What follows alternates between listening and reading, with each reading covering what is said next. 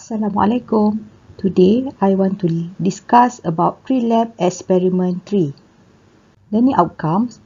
At the end of this lesson, students should be able to explain how electrochemical cell is constructed. Arrange the metal in an electrochemical series. State the differences between E0 reduction and E0 cell. State the differences between E0 cell and E cell.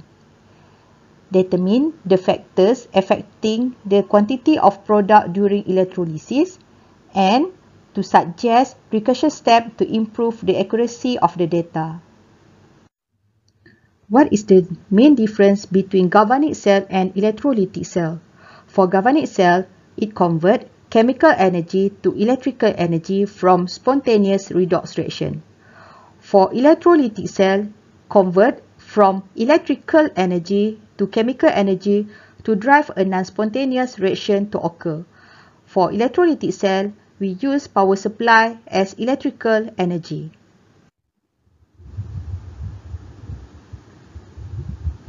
How are the E0 values determined using E0 cell measured? From this example, the half cell of zinc are coupled to standard hydrogen electrode or She under standard condition. Concentration of electrolyte is 1 molar, pressure of gas is 1 atm, and temperature is 25 degrees Celsius. For this example, we can see that voltmeter reading is 0.76 volt. By using the formula E0 cell is equal to E0 cat minus E0 anode, we can determine the values of E0 reduction for zinc. For this example, negative terminal is anode and positive terminal is cathode. So, E0 cell for this experiment is 0.76 volt. E0 cat is hydrogen. Value E0 reduction for hydrogen is 0. So, we write 0 minus E0 anode. So, we can get E0 for zinc to plus zinc is equal to negative 0.76 volt. What is the difference between standard electrode potential E0 reduction and standard cell potential E0 cell? Standard electrode potential or E0 reduction is the potential of half cell to undergo reduction as compared to standard hydrogen electrode, She, under standard condition, concentration of electrolyte is 1 molar, pressure of gas is 1 atm, and temperature is 25 degrees Celsius. While standard cell potential, E0 cell, is the potential difference between two half cells. Under standard condition, concentration of electrolyte is 1 molar, pressure of gas is 1 atm, and temperature is 25 degrees Celsius. E0 cell is the difference between E0 cathode and E0 anode. E cell is the potential difference between the two half cells measured under non-standard condition. Write an equation to show the relationship between E cell and E0 cell.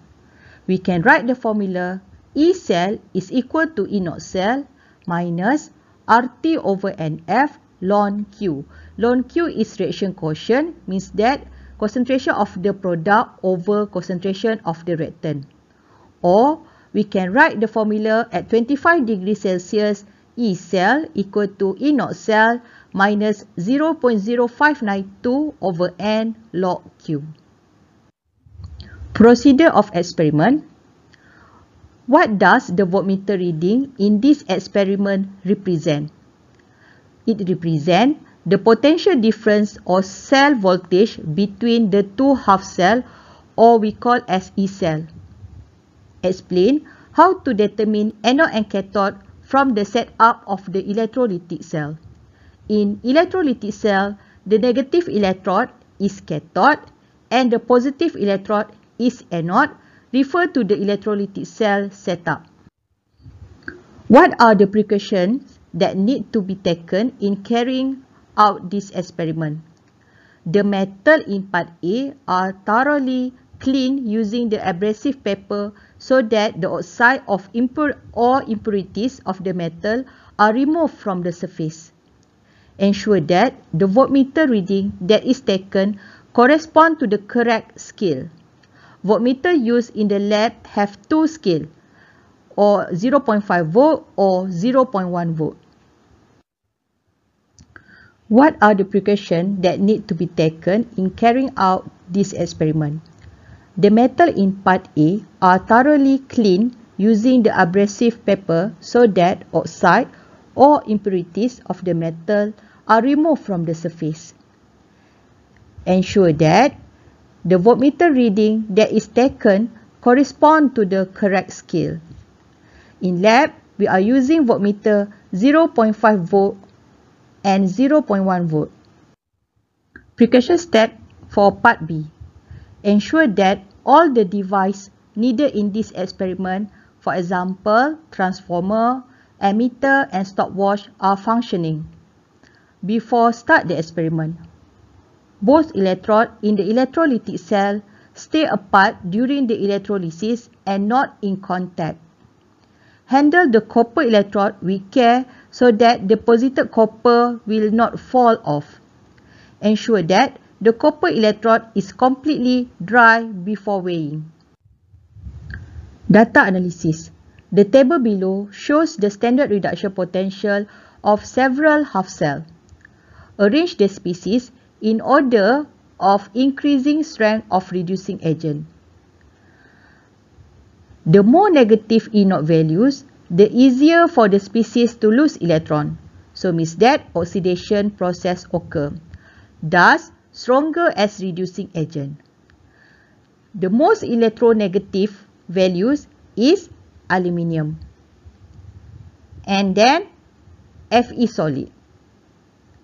So when we arrange according to the increasing strength of reducing agent, the most positive is Fe2+, less than I-, less than stannum2+, less than Fe solid, and less than aluminium. Factors that affect the quantity of product formed in electrolytic cell and explain the law or principle applied. Factors is duration or time taken for the process of electrolysis. Second factors is magnitude of electrical current. Principle applied is Faraday's first law. Definition for Faraday's first law: the amount of product formed, mass of substance or volume of gas liberated is directly proportional to the quantity of electrical charge passed through during electrolysis. So mass is directly proportional to the quantity of electrical charge. Calculate Faraday's constant from experiment. In an electrolysis of aqueous chromium salt, a current of 0.04 ampere is passed for 50 minutes 27 seconds. The mass of chromium deposited is 6.64 times 10 to the power of -3 gram. Find the value of Faraday's constant. So first, we determine the quantity of electric by using the formula Q is equal to IT. So I is equal to 0.04 ampere. Time is 927 seconds. So we get 37.08 coulomb. Next, determine the number of mole of chromium deposited. Mole of chromium deposited is 6.64 times 10 to the power of -3 gram divided by molar mass of chromium, 52 gram per mole. So we get 1.277 times 10 to the power of -4 mole.